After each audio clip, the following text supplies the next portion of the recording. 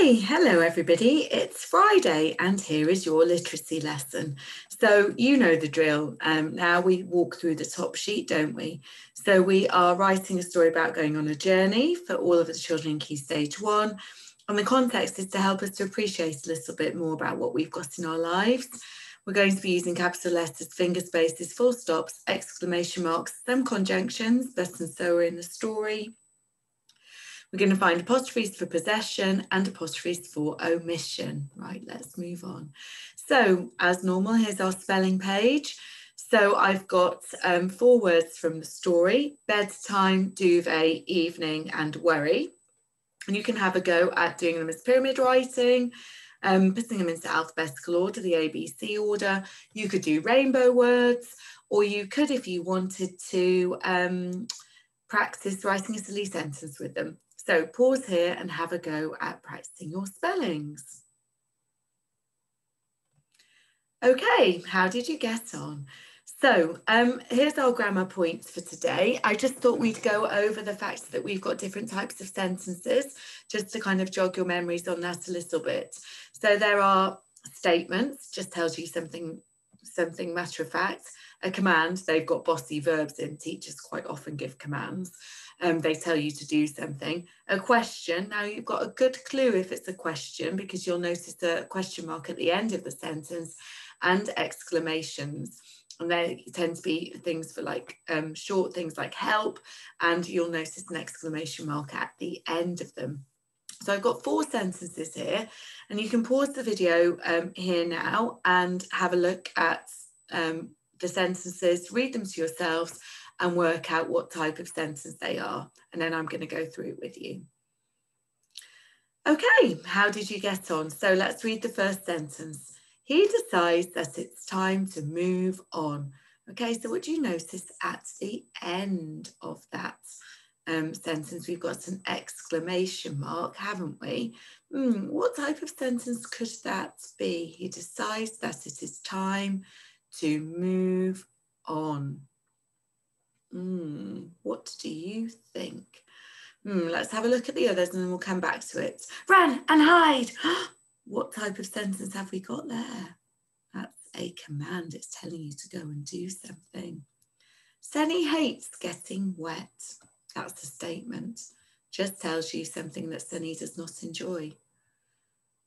What have you been? Or that doesn't make sense, does it? Not what have you been?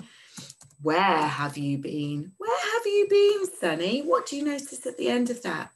You've got a question mark, so that's a question. He decides that it's time to move on. We've got our exclamation mark at the end, so it's an exclamation. Okay, well done. I hope you got those right. I'm just going to put these back up at the top for everybody. Okay, let's move on to the next page. Oh, we've got another postcard. So it says, to Sunny's friends at St Mary's School, Church Road Yates, BS 375BG. That's the school postcode. Dear Sunny's friends, this is Sunny's mum and dad. We are writing because we are worried about Sunny. He told us he arrived in Yates late last night, but we haven't heard from him since. Have you seen him? If not, will you help us to find him?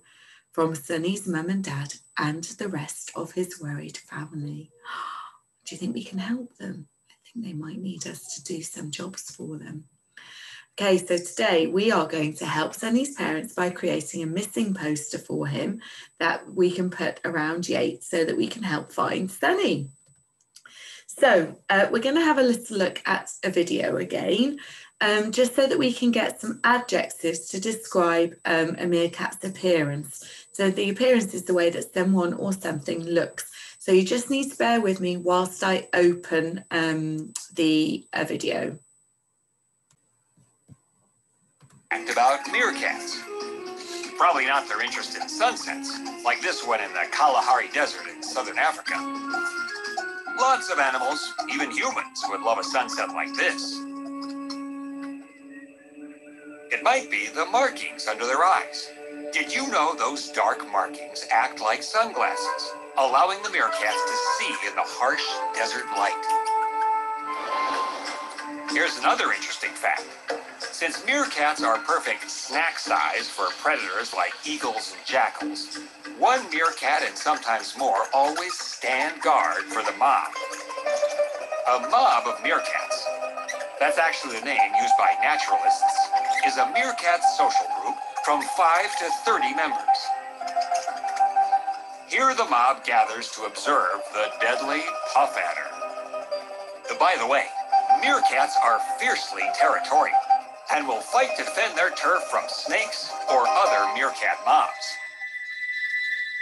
Speaking of territorial, once they've staked out a territory, they use their 4-digit claws to dig burrows and tunnels where they'll sleep after a hard day of hunting.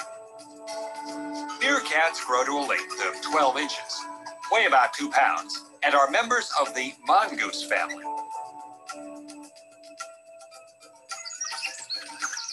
They like to wrestle. This habit begins at an early age.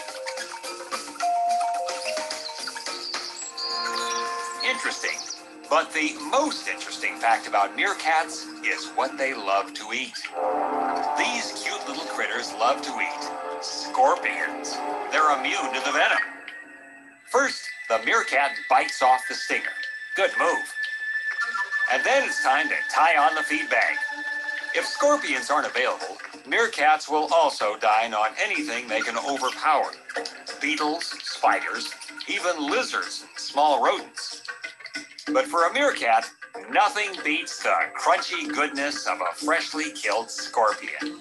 And who can argue? Although, well, a little ketchup might help.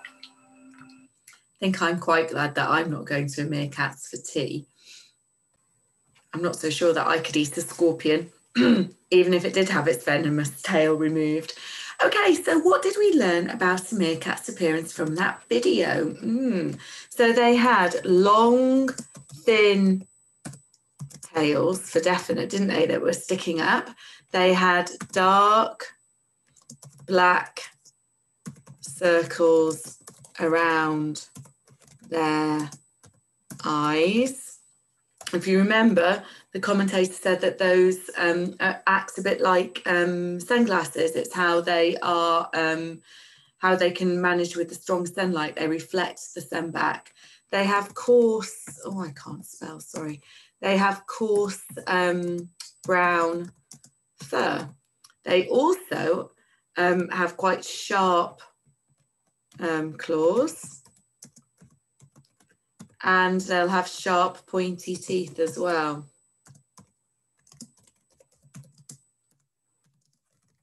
There's our ENPs to describe the meerkat's appearance. Okay, let's move on to this bit. So we can just put some of those around the outside again, just like we did when we were doing the roll on the wall. So we can keep them here. So we can say long, thin tail. We can say strong, powerful. I can't need a bit more space. Strong, powerful hind legs. So that means they're back legs because they're stood up tall, aren't they? And we could also say about the dark black circles around eyes. Okay. Just a few suggestions. Okay, now think about Sunny's personality on the inside. What is Sunny like? Well, there are lots of words that we can use to describe Sunny. I think he's quite cheeky. I think he gets restless because he wants to go on an adventure, doesn't he? He's inquisitive. What else is he like? He's adventurous.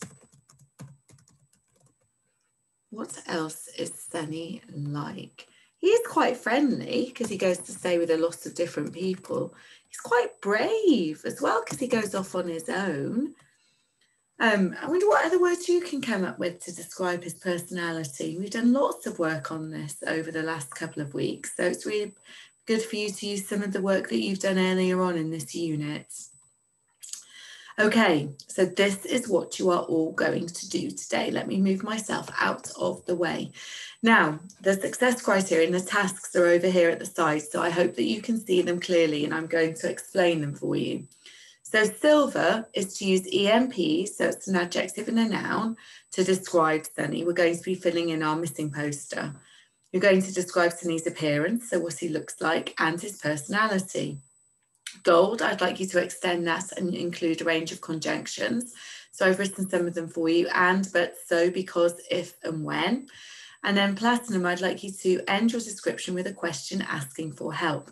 So I've got a model here for you so that you can see, this is my example. I definitely don't want you to copy this, but you can use this as inspiration to help you to then write your own. So I'll read this through and then I'll cover it over and then you can write your own. So it goes like this. Sunny is an adventurous meerkat. He has coarse brown fur and a long tail. When he left home, he was carrying his old brown leather suitcase. Oh, I haven't spelled suitcase properly. Let's change that. Dear me. Sunny is very friendly, so he will chat to anyone. Can you help find him? If you do, his favourite food is fried scorpions. Okay, let's just look through and see if we've included our success criteria. Have we got EMPs? Have we done his appearance and his personality? So his personality is here when we're saying he's adventurous. Here's an EMP, coarse brown fur and long tail, and that's describing his appearance, isn't it? So we've done that. We've done his personality. Conjunctions, have we got any conjunctions? Let's have a look. When he left home, he was carrying his old brown leather suitcase. That's another EMP. Sunny is very friendly, so he will chat to anyone. Can you help find him? That's asking for a question. That's the final part there. And then we've got another conjunction of if you do, his favourite food is fried scorpions. He's bound to be really hungry. He's been on such a huge adventure, hasn't he? Okay, so I am just going to cover over my little example for you here so that it's not on the board, and clear my annotations, and then you can have a go. You can pause on this slide and have a go at completing your missing posters. We are very much looking forward to seeing them on Dojo. Do take care, and let's hope we can help find Sunny. Otherwise his poor parents are going to be so upset. Take care. Bye.